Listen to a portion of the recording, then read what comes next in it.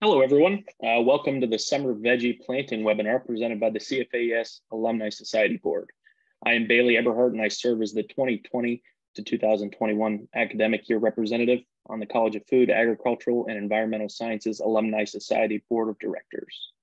The CFAES Alumni Society Board represents the voice of all CFAES alumni and serves as a resource for relations between college alumni and the University Alumni Association. The Fellowship Committee, which I sit on, works to bring engaging events such as this webinar to the larger CFAES community. Before we begin our webinar today, I wanted to share a few housekeeping items. All microphones are muted and videos are turned off. The session is being recorded, and we'll share that after the webinar. And then if you would like to ask any questions to our speaker, Dr. McDermott, please use the chat feature below to submit those questions throughout the webinar. With that being said, I'm thrilled to introduce an outstanding OSU alumnus and speaker of our webinar today. Dr. Tim McDermott has been an agriculture and natural resource extension educator within the College of Food, Ag, and Environmental Sciences for the past 8 years, and that was after 20 years in private practice, veterinary medicine, and surgery. He assists client resident backyard growers, community gardeners, teachers, educators, and urban farmers to increase the production of fresh local produce through his work in local food production systems in Franklin County. He utilizes his veterinary expertise for extension work in backyard poultry, small ruminant, insect vector disease, and companion animal programming to client residents. The Department of Veterinary Medicine, Preventive Medicine, and 4-H Student Livestock Project Education. He is a proud member of Buckeye Nation as a 1996 grad of the OSU College of Veterinary Medicine. Thank you for joining us today, Dr. McDermott. Thanks, Bailey. As an alumnus and donor to CFAES, it is a pleasure to be here. Welcome, everyone, to this gardening webinar where we're going to focus on summer veggies, especially what to plant now, right now. So first, before we get started, OH. I heard you. I heard you all. So when I am talking to a potential new audience, I always like to introduce Extension. I'm a member of Extension, and what Extension is we are the outreach arm of the university. We radiate the knowledge and research of the university to all Ohioans, satisfying our land grant mission. So I work in Franklin County, but if you are in a different county in Ohio, you can find your Extension educator to help you with your questions by looking up countyname.osu.edu. So if you're in Cuyahoga, that's cuyahoga.osu.edu. And if you are joining us from some other place in the United States or even globally, well, at least in the United States, there's a land grant in all 50 states. And so you always have support. But feel free to hit up OSU Extension if you have questions that way. So we are going to talk about what to plant now. And when we plant, keep this in mind. Plants live in the soil. Plants have their roots in the soil when we do transplants, and when we put seeds and we put it in the soil. So while we like to monitor our air temperatures, for plant sake, we like to monitor our soil temperatures, and we monitor it in the seed zone and in the transplant zone. So this is a slide from the beginning of the month. And if you guys remember, the beginning of the month was cold. It was amazingly cold, but I saw a lot of people planting. And so this is a video. This is actually a video that I took in COVID year, but the temperatures were the same. And you're looking at this and thinking, Tim, this looks freezing cold and horrible. This was COVID year, and this was the second or third week in May. Look at how many leaves are on the trees. The problem that we have is when you are planting your summer veggies, if you plant them too early, like what happened with these tomatoes, if the soil temperature has not warmed up to the level that it needs to be to optimally start a seed or put a transplant in, you can have tremendous problems. When we talk about our cool season veggies like lettuces or kale or spinach, they actually prefer cooler soil to germinate, and if it's too hot, they won't. But if you put a tomato in the ground before that soil has warmed up to minimum 60, I like it better to 70, what happens is those plants don't do well. And in fact, what this is a picture of a tomato that was planted at the beginning of the month, and you can see it's starting to turn funny colors. A little tiny bit of purple on the bottom, I don't mind too too much, a little bit, but this much, and especially this much, this is a tomato that is having serious problems. So where are we at now? We are perfect. So I took this a couple of days ago, and when we measure soil temperature, I have the luxury of working on a research farm here at Waterman Farm. They measure soil temperature every day because we need to know what those temps are. But depending on where you grow, if you need to know your soil temperature, you go ahead and take a digital thermometer and just put it in the soil. This is measured at basically 2 inches and 4 inches deep in transplant or seed zone. I love when it gets above 60 degrees. We have had some really, really nice weather.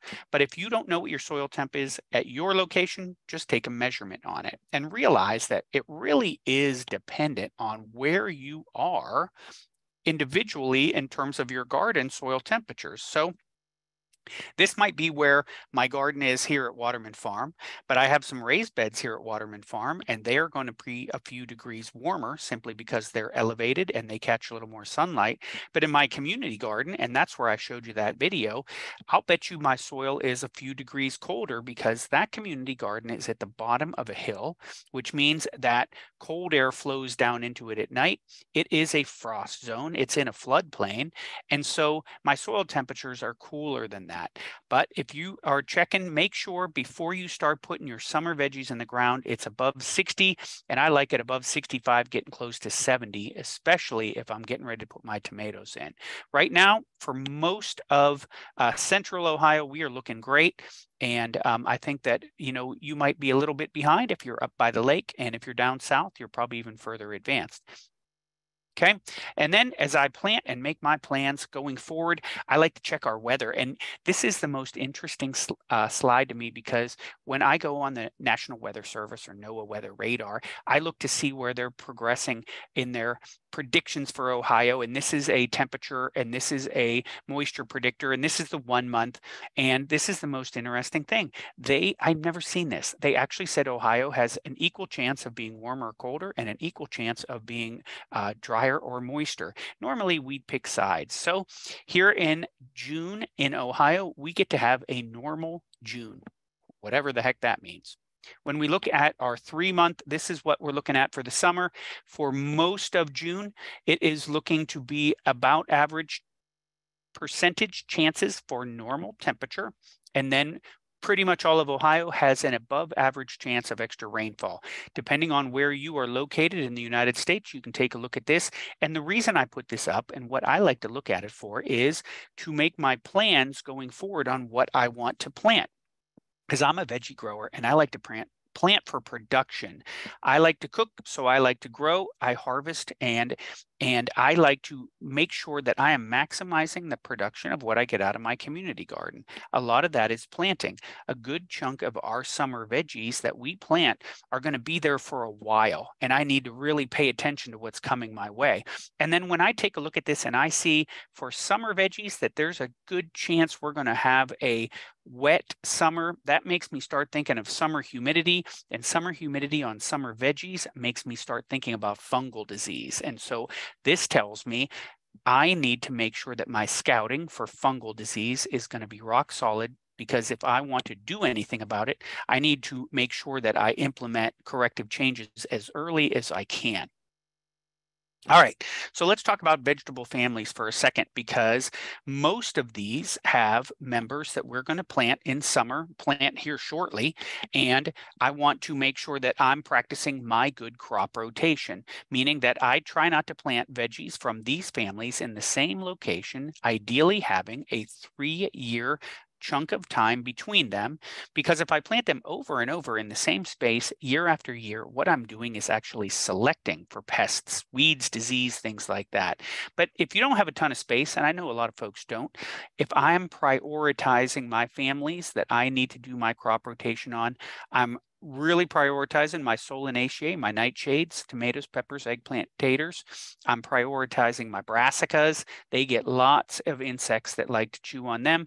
And then my cucurbits, they also have lots of insects. Those are the big 3 that I want to make sure that I do my my crop rotation on in my veggie families. If you can't do that, you know, you have lots of tools in your toolbox that you can work with, but if you have the ability to do that, that's going to go a long way, believe it or not, in preventing disease and pests and weeds affecting your veggies. Okay, let's start with tomato veggie number one with a bullet. That is tomatoes. Everybody likes to grow and everybody likes to enjoy tomatoes for the most part. I grow them year after year. I used to grow tons of them and now I grow less, but I grow them smarter, not harder. I grow with very tall support. I grow mostly indeterminates. I like to do a mix of a few heirlooms, some resistant variety and hybrids in there. I like to throw a saladette tomato in there. I like to throw a cherry tomato in there. Mostly slicers and heirlooms, but a sprinkle of some snacking tomatoes as well. And my indeterminates, and what an indeterminate tomato is a variety that will continuously grow as a vine throughout the year. Here in my community garden, and you can see a picture of my tomato trellis. Full sun, I am going to match my fertility to the needs of that tomato, and they're going to get 10 feet tall. That is an 8-foot cattle panel. I would say that there's a couple mistakes that folks make when they plant tomatoes that will not give you the production you want. One of them is not trellising them as tall as they like to get. And then I like to make sure that I address fertility, and we're going to talk about that. And then tomatoes are really interesting in that they will grow what's known as adventitious roots, meaning that you can actually plant a tomato plant deeper than what it came in the pot. And for most veggies, you can't do that. If you bury the stem on a lot of veggies, it might get disease, but tomatoes are going to grow extra roots. So I like to plant them deeply. I'm going to basically dig a hole that's at least a foot deep. I'm going to pick a bunch of the lower leaves off my tomatoes and I'm going to plant them all the way deep, and then I'm going to mulch heavily. I use a mixture of plasticulture mulch right here. This is Sunbelt landscape fabric on my pathways to get rid of my weeds. And then I do a lot of organic mulch like a hay, which is what you see here, maybe straw. That is going to cool the soil, smother weeds, and that is going to put a little bit of a mechanical barrier from the fungal spores that are in the soil and those tomato leaves so that it slows the progression of fungal disease. And like I said, because I'm planting deep, I need to check my soil temperature because it might be 65 degrees, 2 inches deep, but I'm going 12 inches down. And that means I need to check the soil temp at the bottom. A lot of times what I'll do to make sure it's warm at the bottom is I'll dig my hole like the day before, and then it gets warm all the way down to the bottom. And then we could talk about tomatoes for a long time. In fact, I have a whole Tomatoes 101 webinar on Growing Franklin, which is the website I do for Franklin County. But what I think is very important that when you trellis your tomatoes, be very intentional on how you're going to prune them, whatever your method is. You could do a single leader up a stake or a dropped wire. You can do the Florida weave method. What I do is I grow mine on cattle panel trellis, and that gets them 8 feet tall. And then I prune mine to a double leader, which means I have the main stem, and then I have a sucker that I will train as a main stem. It's not usually my first sucker. It's usually about 6 or 8 inches, maybe even a foot up. And then I'm always pruning out any leaves, like these ones that are showing signs of disease. These need to be pruned out with sterilized pruners. And then after I harvest, I prune everything under the harvest. I really want that air circulation to be able to move through the tomato plant and the canopy, especially when I look at that weather prediction that says I might have a little bit of a moist summer, and that it might end up with a high humidity, and that may end up or will end up with fungal disease on my tomatoes. And so that's something really important to keep in mind. Make sure for your tomatoes for success, trellis them tall, mulch them deep, and then do a good job with pruning. Make sure you sterilize your pruner so you don't spread those fungal spores or disease between your plants. All right, another plant that you can get in the ground right now would be onions, and that's depending on where you're growing. But it is too late to start onions from seed right now, and I'm talking bulb onions. You could still plant green onions or bunching onions from seed right now. If you want to get onions in the ground, I would have recommended you planted them a little bit earlier, but if you got a little bit of space, go for it. The ones that I recommend you would do is called long day onions. We are in Ohio. We're in the northern hemisphere. Long day onions do best here. Your other choices would be day neutral, which do okay, and short day, which are designed more for a southern plant. And the difference between the long day and the short day is here in Ohio, we have lengthening daylight. It's happening right now. We're moving towards a really long, sunny summer day. Once we get to that June 21st time, we're going to have 16 hours of sun. In a long day onion, that increasing sun is what induces it to form that nice big bulb. You got two choices at the nursery right now. You have sets, which is those mini onion bulbs. You have transplants, which basically is a gum band around some spindly looking onion plants. Get them both in the ground as soon as you can, water them deep, make sure you address your fertility, but make sure that when you are buying them on the package, it says long day onions. And I still think you're going to have a good chance of getting some onions. And I'm plugging onions right now because quite honestly, they're my favorite vegetable to grow in the garden, which I know sounds a little bit weird, but I grow pretty interesting heirloom onions, and I got mine in the ground a few weeks ago, and I'm really excited about them. All right, so the brassica family, cruciferous vegetables, monster family, lots and lots of veggies in there. Not what I would say you're going to be planting now for summer, but they're in harvest and in management right now. And they're a really interesting family to me because they're so big and they're so interesting because you can grow them all 12 months, all 4 seasons of the year. And depending on which vegetable we're talking about, you eat the heads, the leaves, the roots, the stems. You know, a broccoli floret that you eat is the unopened flowers. So most of them are edible up and down the plant. Some of them you grow and harvest them entirely. Some of them you harvest leaves or take pieces off them over a long time period. Right now, you need to be scouting them very, very carefully because they get a whole bunch of pests, which we're going to talk about.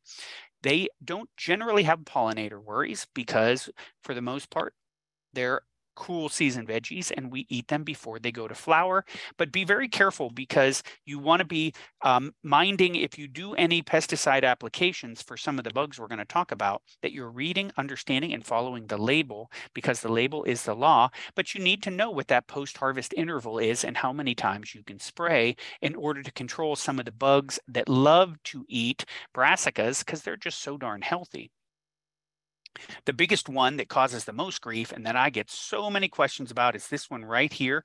This is the cabbage white butterfly, which is the most common butterfly in Ohio, an invasive. And then this is its baby right here, the imported cabbage worm, nice camouflage.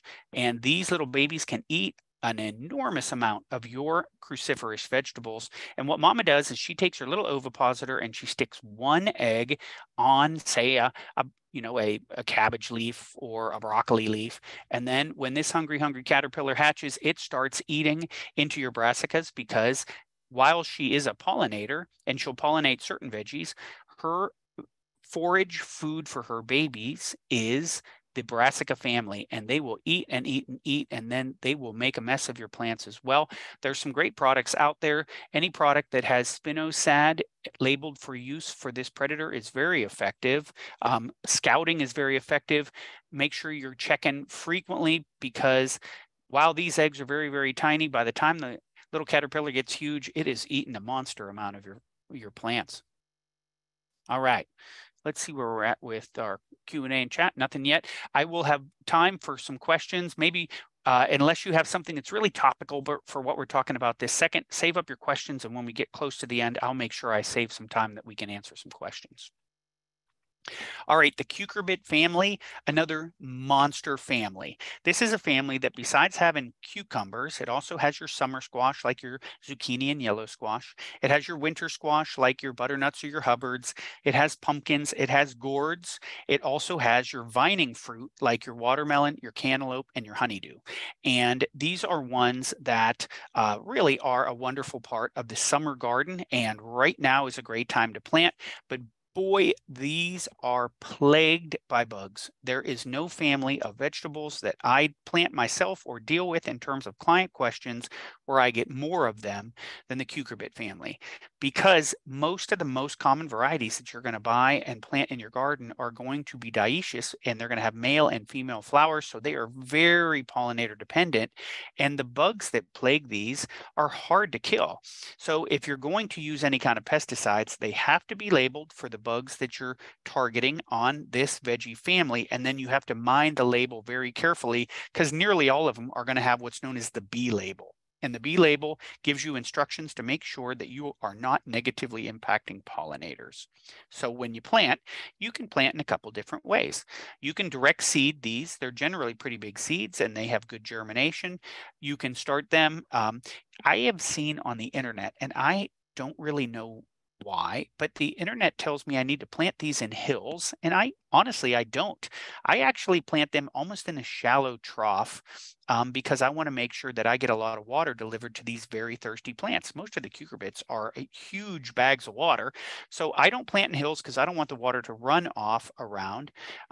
And then I make sure that I am watering them appropriately. And then I like to mulch them as well, because mulch keeps the soil cool around those plants, which allows them to more efficiently take up moisture out of the soil. And then I plant them a bunch of different times. And so, you know, when I get questions about these guys, first off, here's one question I get, and that is when I say that they have male and female flowers, a lot of people ask me and they're like, well, what do you mean by that? Well, basically with these cucurbits, you have a male flower, and a male flower is this guy right here. This is just a stem into a flower. And then a female flower has the baby vegetable with a flower on the top, right? So a pollinator goes in the male, picks up pollen, goes in the female and pollinates it, and then that results in a fruit. They're very tiny when they are just babies before the flower has opened. So these are actually two little female zucchini. And what happens is, generally with the cucurbits, they throw a few male flowers out first to attract the pollinators, and then they will put out some female flowers once they have pollinators around in order to get a successful harvest. But that's also when the bugs are out. Any minute, if they have not already erupted in Ohio, is going to be these guys. Probably the worst bug in my garden, that is cucumber beetles, because what they will do is they will vector a bacterial organism called Erwinia that is going to cause a infection that affects the vasculature of cucurbit plants, and it can kill that plant pretty quick within a few days once it manifests. And usually it starts to affect the plant right when the plant is actively moving a lot of fluid to ripen fruit. So you want to ideally try to keep these plants from getting affected by cucumber beetles, but that is really easily said and hard to do. Honestly, I have found my most effective strategy that I use with my cucurbit plants, and that could be cucumbers or zucchini. Usually my summer squash are more affected by cucumber beetles than, say, my butternuts, but at least when they're baby plants, I treat them the same way. And that is, I will put seeds or transplants out, and then I like to cover them with insect netting over a low tunnel, which is basically some hoops over the ground. And then I keep them under that low tunnel protected from the bad bugs until I see the male flowers coming out before I open up that canopy. And that keeps the baby plants from getting chewed on and hopefully preventing a lot of the different problems with the bacterial infection. Plus, it's nice protection against squash bugs and squash vine borers and all the other things that seem to absolutely devastate these guys. The cucumber beetles come in two different species, and actually these are totally different genus. You have the spotted and then you have the striped. I usually see the striped earlier and I see more of them. They feed on all parts of the plant. They feed on the roots and the leaves and the flowers and the stems and the fruit. And they can just absolutely devastate it. They are emerging here shortly. These beetles overwinter, and what happens in the spring is the overwintered adults emerge, land on your baby cucurbits, chew them to bits, lay their eggs in the soil around whatever's remaining, and then those babies hatch, chew on the roots, and then emerge, fly out, and start eating the rest of your plants in there. So be very mindful of your control of these because they are a problem. In fact, they're such a problem. We do what's known as scouting. Scouting means we look to see if we notice any of the bad bugs showing up, and these are truly bad bugs. The scouting threshold limit for cucumber beetles is either 1 or even 1/2 of a bug per plant before you got a problem on there. And I agree. Now, what you need to do, and these ones are easy to figure out, that these are your problems that are out there, but we see lots of different bugs in our gardens as we're working in our gardens, and not every bug is a bad bug. Some bugs are beneficial. Every bad bug that's in your garden has a good bug that wants to eat it as food. And so another reason we like to identify and do smart use of any applications of pesticides is we want to preserve our good bugs while making sure that we are minimizing the damage by our bad bugs. And so I like to increase my biodiversity. I like to plant some flowers in there. I like to make sure that I have some, different things growing so that I can encourage my good bugs. And so, when we talk about different bugs that are in our gardens, this guy right here, this cute little critter fuzzy thing, the wolf spider, it is actually a preferential feeder on cucumber beetles. Spiders would be considered generalists and they eat lots of things, but I've seen some research that says most spiders eat more bad bugs than they eat good bugs. Now, I'm not a huge fan of sprinkling a bunch of wolf spiders in my cucurbit patch. But if I see a spider in there, I'm not going to kill them just because they are likely doing a lot more good than harm, and I need all the allies in my garden I can get. Here's another one that is going to be coming soon. I see this emerge after the cucumber beetles. This is the squash bug. It is related to the stink bug. You can see it kind of looks like a skinny stink bug. They're cousins. And what this does is it lays these egg clusters. They start white and rapidly bronze, usually on the underside of a leaf, not the oldest leaves, not the youngest leaves. I see them on sort of the healthy, mature leaves, and they'll lay them in clusters of eggs, and mama will lay a bunch of clusters, and then they hatch, and then you have these larval forms and nymphal forms that mature, and then they're mobile. So they're running all over the place, and then they lay more eggs. And so you can have a really healthy looking plant, and then you can get some egg clusters, and if you're not paying attention, you will have a lot of bugs really, really fast. And once they're infested, there's very little you can do. My preferred method of control for the squash bug is to do heavy scouting for these egg clusters. And then what I do is I don't scrape them off because I don't want them to hatch in my patch. I actually put my thumb over that and rip this whole piece of leaf off and get it out of the garden. And I'll check or try to check all of my cucurbit plantings, especially my zucchini, every other day, because since I can't do a lot of spraying, I need to use the other components of my integrated pest management strategy, which scouting is a huge one. Okay, other pests in my garden and likely in your garden, and I just got back from being out of town for 10 days. My garden is full of weeds right now. So how do we control weeds in the garden? You have lots of different methods.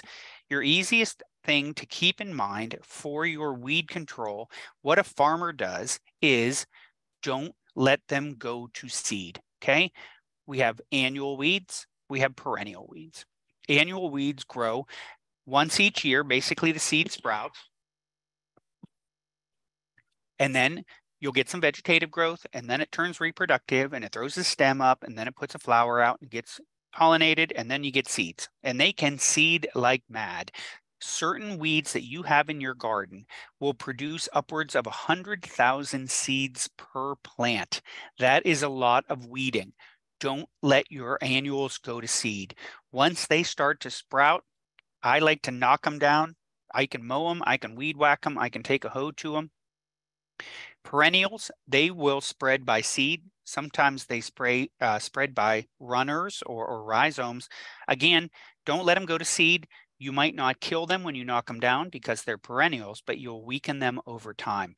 This is actually a picture from my community garden. So I garden at Wallace Community Gardens. I am in my 27th year. Wallace is an actual victory garden, one of 3 remaining originals in the United States, but it's been growing weeds since 1942. And if you think about all the weeds that have gone to seed, this is a representative sample from my next door neighbor's plot about 6 weeks after they first plowed, we got good rain and good heat, and I will have weeds that grow 2-3 feet tall in a heavy duty cluster. And you can see the Pennsylvania smartweed down here is going to seed. You can see this thistle starting to go to seed. These need knocked down.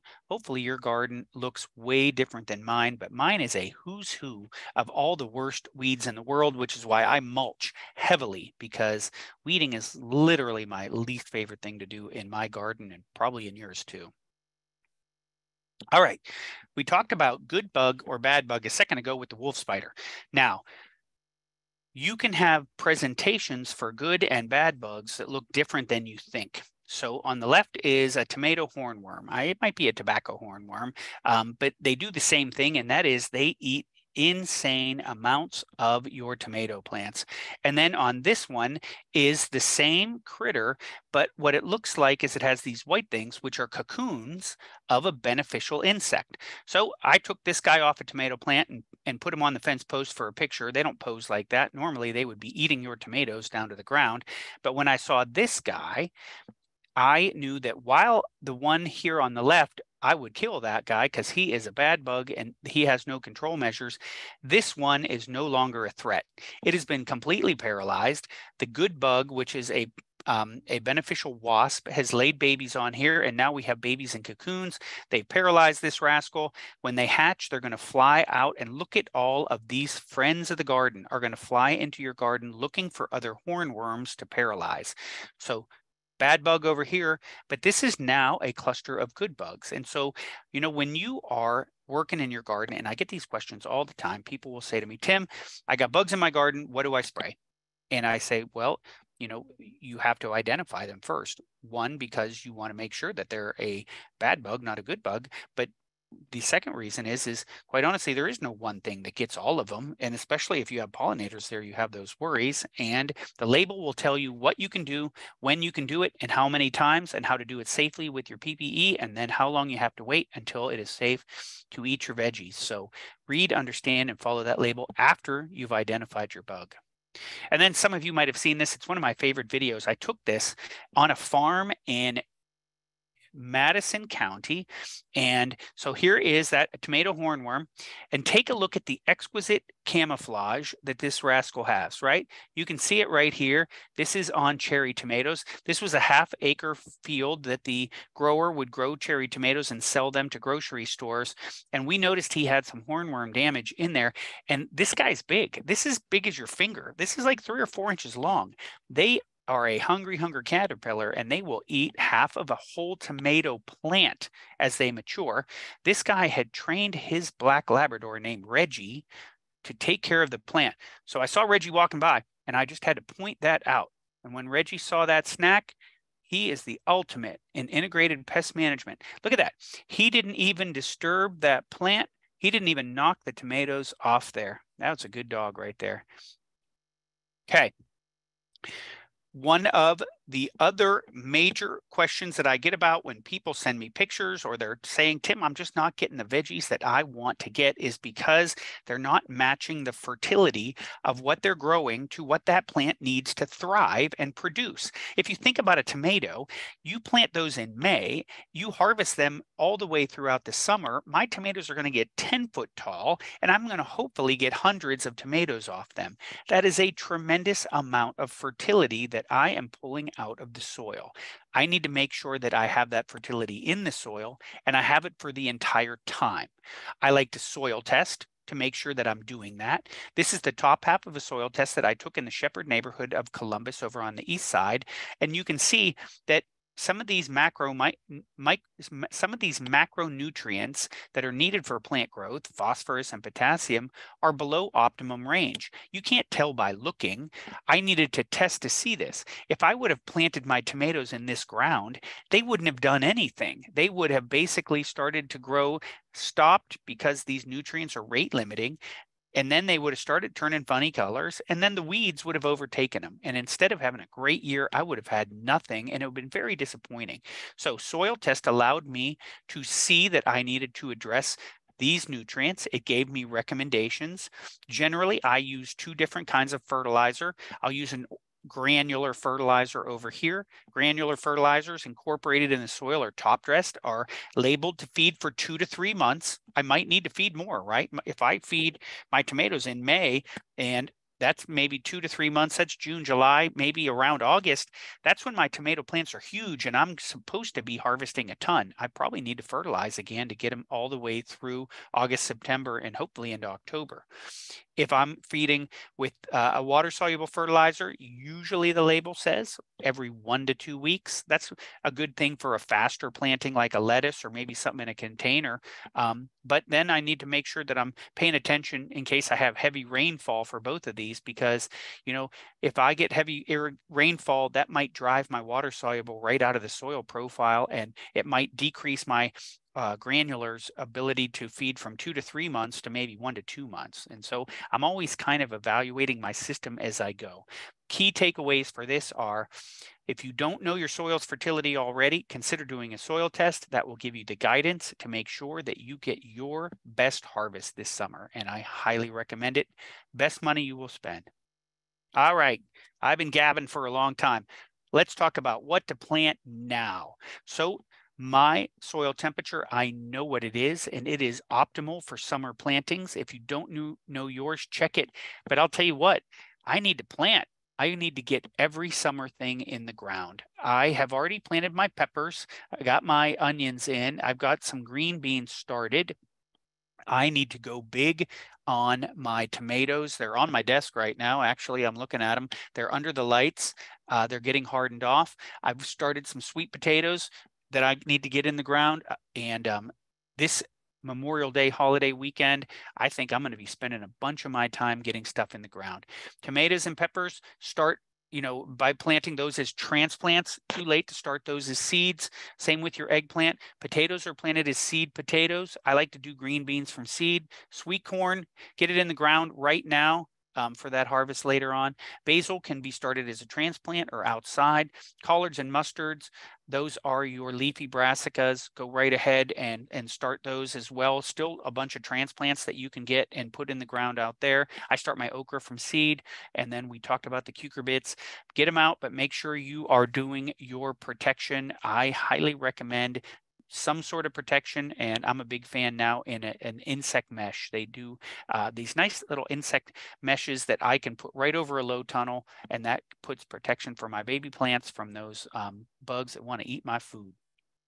Then I like to do sequential planting. And sequential planting means I don't just plant something once for the entire year in terms of certain vegetable varieties. For my cool season veggies, I like to sequentially plant lettuce, carrots, radish, maybe even some spinach, meaning that instead of planting a ton of radishes, I'm going to plant a short little patch, or, you know, tiny patch or short row every 2 weeks. Would I plant radishes right now? Maybe, probably up north if my soil's cooler.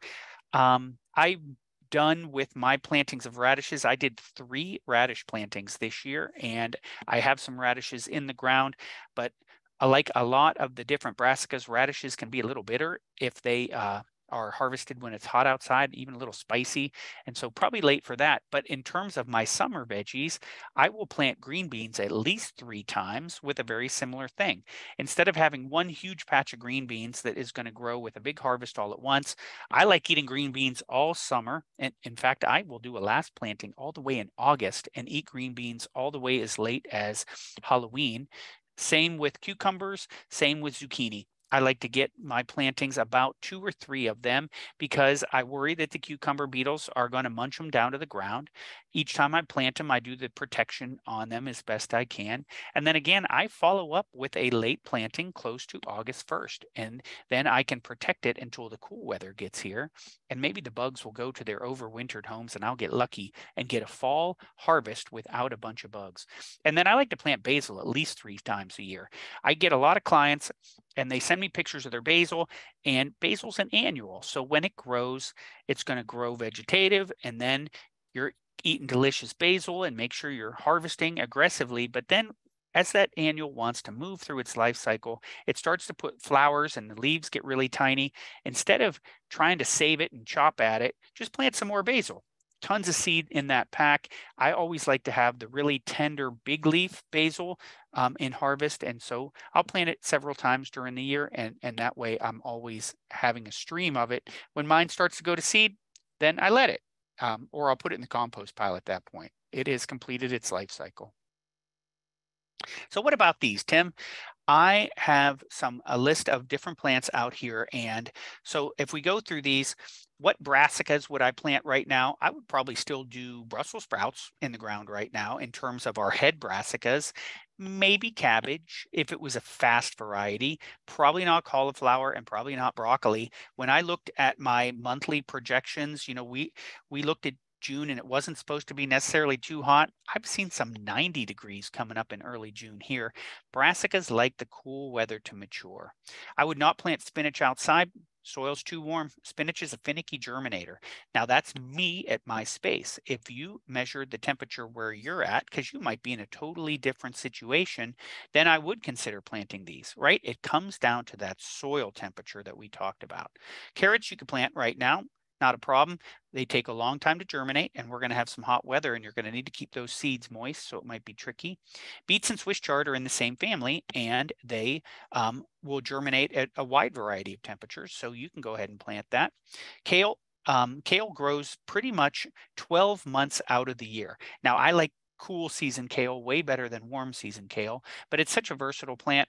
I would still plant kale if you are a kale lover. Just keep in mind, brassica, cucumber or cabbage white butterfly, imported cabbage worm will eat your kale. And so scout for that. All right, so I showed you the picture of the cold in my garden at Wallace Community Gardens. This is the exact same garden path, and this is COVID again. But as we start to think about what the summer garden looks like, right now my garden is early on in the season, and pretty soon we're going to be in heavy harvest and everything's going to be looking great. I thought I would just show you a picture of Wallace Community Gardens. Like I said, one of 3 original victory gardens in the United States. And the sunflowers that you see here are a big draw for a lot of visitors who come to our garden. They are naturalized weeds. They are the 12, 13 foot tall sunflowers. They come up all over the garden each year. The birds spread the seeds everywhere, and most people will leave a plant or two go up because they're a nice little pollinator attractor, and they're a really nice plant that you can have just to have in your garden as a cut flower, and they attract a ton of people to come down and take a bunch of pictures at my garden. And so that is Wallace Community Gardens. You're welcome to visit. It is a public park. Just be mindful of everybody's plantings there. On that note, before we get into questions, I know that Bailey and the crew have some bookkeeping and housekeeping stuff that they want to go in, and then I'll stick around a few minutes for some questions before we finish. Yes, thank you. Thank you again, Dr. McDermott, for sharing your gardening knowledge. It's been such a pleasure to learn from you as well. So just thank you so much for hosting the webinar. And thanks everyone else for joining us today. We're going to send, basically, I'll send in a chat here about where you can find the recording for this session. It'll be on the advancement website, but otherwise feel free to ask questions and continue that conversation with Dr. McDermott to finish up our webinar here. All right, gang. So why don't you dump questions in the Q&A, and then if my crew can help after I answer one, if they can just make it kind of go away, then we will go there. So John asks, I was told many years ago that basil and marigolds are good insect control in the tomato patch. Is that true? So John, I just did probably a few weeks ago a companion planting webinar, and companion planting is a really interesting thing. I get tons and tons of questions on it, and unfortunately a tremendous amount of what has been postulated doesn't have research to back it up. Now that doesn't mean it's not it is not something that is incorrect, because it just means that they haven't had research done on it. But we've seen so much anecdotal evidence that proves that there's some positive things that I don't dismiss it. Now, in the evidence of marigolds do have a little bit of a beneficial effect by having allelopathic negative impacts on some nematodes that can cause problems with tomatoes. Where we have seen some other benefits with marigolds is planted among cucurbits, they have had the negative impact on some cucumber beetles. And so I do believe, here's how I do mine. I interplant a bunch of different plants within my veggie garden, increasing my biodiversity, because I like to provide lots of different pollinator habitat and lots of different beneficial habitat. So I do think that planting marigolds or basil or things like that have been good things for my garden, and I recommend you do that. So anonymous attendee says, how do you feel about protecting the moths that the caterpillars grow into? Carolina Sphinx and the 5-spotted hawk moth. We have seen several talks and webinars from Jim McCormick. So yes, the tomato hornworm grows into a nice big whopping beautiful moth. And I guess the way I feel about it is I don't like them eating my veggies. And so I am going to control ones that eat my veggies, protecting as many of them as I can. And I'll give you another example besides that one. You know, when we talk about monarchs, we were easily able to protect monarchs because the forage food that baby monarch caterpillars feed on is the milkweed family, and the milkweed family is a basically poisonous to humans, companion animals, and livestock. When we talk about, say, the swallowtail butterfly, which is another giant, beautiful butterfly, their forage family is actually Umbelliferae or Apiaceae, vegetables and herbs. And so they will graze a tremendous amount of my, you know, things like your dill and your parsley and your carrots. They'll just eat them down to the ground. And so it's a delicate balancing act in the vegetable garden in order to protect those beautiful moths and butterflies and valuable pollinators, and yet keep them from eating my food. What I do for the swallowtails is I plant extra, and I will let some live away from my mass plantings, and then I'll control the ones that are affecting my my priority plantings. I don't plant very many tomatoes, and so I don't have enough that I would share those with the other veggies, but I think it's a good idea in order for us to do so. I've not found that I've had a big problem with those pollinators affecting my tomatoes to where I would do anything aggressive like spraying or anything like that. I try to make sure if I'm doing control, it is mild control. So Lauren asks, we have added boxes for a flower cutting garden next to our vegetables this year. Any suggestions on flowers would be appreciated. Oh, okay. My wife does cut flowers, and I wish I knew all the different varieties that are out there. So Lauren, here is what I recommend that you do. I would say evaluate your sun, and then look for annuals that would be long stem for cut flowers. So if you are a sun lover, or I mean, if you have a ton of sun in your veggie garden, or where you're going to do your cut flowers, then you know you have so many different things that you can plant. Easy ones for a person who's just getting started, I would say, would be sunflowers, zinnias, and marigolds, especially the longer stem non-dwarf marigolds. But boy, there is a ton of amazing cut flowers out there. Just make sure that you pick your variety according to the sun in the space, and that will allow you to get full harvest of your cut tomatoes. So Robert asks, my grandfather used to plant tomatoes with the roots sideways underground, claiming it led to healthier fruit. Have you ever tried this tactic? Results? Yes. So Robert, your grandfather was using a very similar way to plant that I do when I plant mine deeply.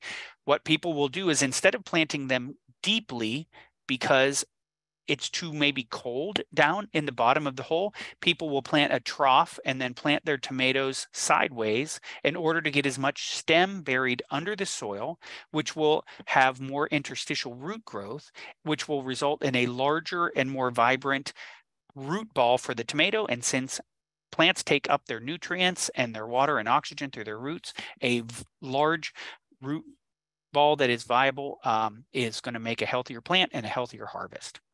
So anonymous attendee says, how long can tomato seeds be preserved? I would say maximum would be 3 years for tomato seeds. Each one of the different veggies that we grow, there are different seed viability times based on variety. Tomatoes, I try to use my seed within 2 years. I think you can go as long as 3. Different things in terms of varieties that might not last that long, like the onion family, you need to buy new seeds every single year. They are good for 1 year. I like to do lettuce 2 years maximum. My beans and my peas, I've had good germination success with seed as old as 4 years, believe it or not. Joan asked, do you recommend neem oil for pests or fungus? So Joan, I would recommend neem oil for certain pests, using it as according to the label, and the label has to say that it is for that certain pest and has applicability for it. I don't generally use neem oil for fungal infections. They're going to require a fungicide, but I've had some success with neem oil used appropriately. Anonymous attendee says tips related to deer and or rabbits. So I have found that the insect barrier that I mentioned, or low tunnel row cover, is okay protection for deer and rabbits. I use a fence in my community garden. I, believe it or not, truck down a 7-foot deer fence in my community garden patch. I have a huge community garden patch because it is a victory garden. But if I don't protect it from deer and rabbits, they will eat all my food. In urban environments, nuisance wildlife is absolutely high on the problem scale. I get so many questions for it, and there's just so little that you can do. The most effective that you can do for your veggies is fencing. I will use like a deer fence. And you got to make sure that you peg it down on the ground really tight so rabbits can't get under it. Seth says, we've created permanent raised beds that are 2.5 feet wide. How many rows of determinate Roma tomatoes and indeterminate amish should I try to fit across the 2.5 feet of bed width? 2 max.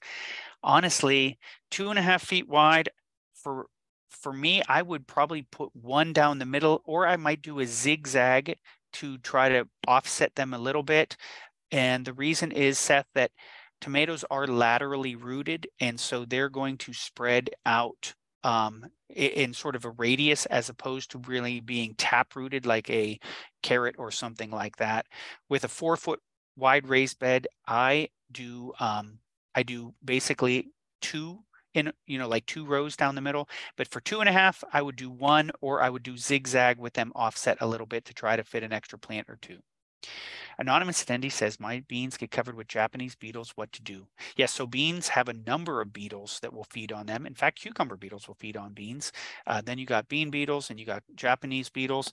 I grow my beans under insect mesh. They're actually planted under insect mesh right now already. I planted the seeds in the ground and I put the cover over them immediately because the beetles are going to come get them. And the other thing that I have found very effective for Japanese beetles is what's known as trap cropping. So Japanese beetles will eat lots of stuff. I don't like the traps that will attract them in there. I find that they might attract more bugs that are in there. But one of the weeds that I showed you in the picture, and I mentioned it because its little tiny flower was going to flower, was Pennsylvania smartweed. And that seems to be Japanese beetles' favorite food. And so I usually leave a little patch of that in my garden. And that is a trap crop, which means the beetles go and eat there first, which allows me to scout and see them coming. But then what I can do is all the beetles that come to that crop, I can kill by knocking them into a mason jar with soapy water and kill them before they get on my beans. Other than that, I like exclusion. Other than that, if you're going to spray your beans, you need to follow the label very, very carefully, because you don't want to spray in flour if you're not spraying according to the to the label for the beetles. Anonymous attendee says, doesn't the insect mesh block too much sun? I only have 5 to 6 hours of sun and worry about blocking too much using insect covers. I have found that the insect mesh blocks very little sun and doesn't really allow very much heat buildup. I find that it actually blocks less sun and builds up heat even less than the thinnest weight of row cover. But I guess I share your worry that even a little bit of sun with 5 to 6 hours can be problematic. What I would say is be very intentional about picking vegetable varieties that mature quickly so that you have your greatest chance of getting a harvest when you have a 5 to 6 hour sun time window. You're going to find really fast tomato varieties like cherries are better bets than, say, a big heirloom slicer. Great questions, gang.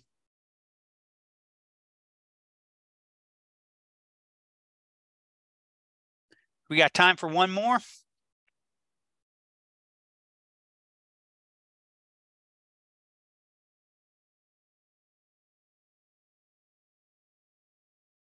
All right. Well, I can tell you what my plans are this weekend. I've got my tomato trellis to put up. I got my tomatoes to put in the ground. I've got a million weeds that I need to control. I need to prep my bed to get ready to put in my zucchini. I can't wait to get those in the ground. I need to irrigate because it is dry here and we have had very little rain. So for me, it is going to be a busy week in the garden. I hope you guys get some garden week time in. Below you have my email, so if anybody has a question for me, feel free to email me at mcdermott.15@osu.edu. If you're in a different county here in Ohio, you have an educator that is ready to take your questions and would be delighted to assist you. You can find your educator's email at countyname.osu.edu. And thanks for the kind words.